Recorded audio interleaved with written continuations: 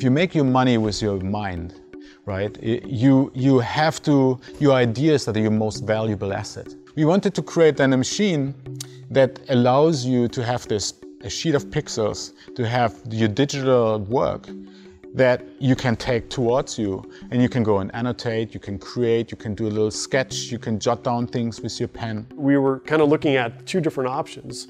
One was, where you would just move the top, and then the top hinge, and then where you would move the bottom hinge, so that you basically could rotate and pull the thing down. But it was super clunky. Like, it was hard for the customer to basically, wait a minute, like, I can do this and this. And for a long time we thought it's impossible to balance it out. So we had clutches. So like you put your hands on the screen and it goes, and then it's unlocked, and then you can move it down, and then you let go, and then it locks back in.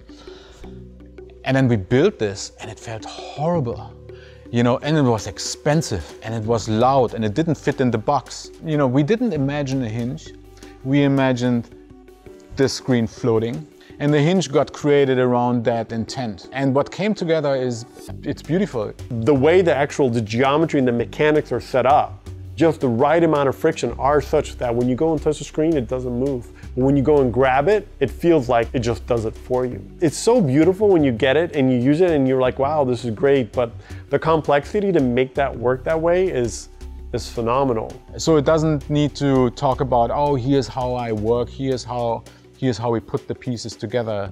All it needs to refer to is the screen that it holds up, right? Almost like the stem of a flower, right? You'll read the object and you will end up experiencing the screen. We're really proud of it, and it only matters if you love it.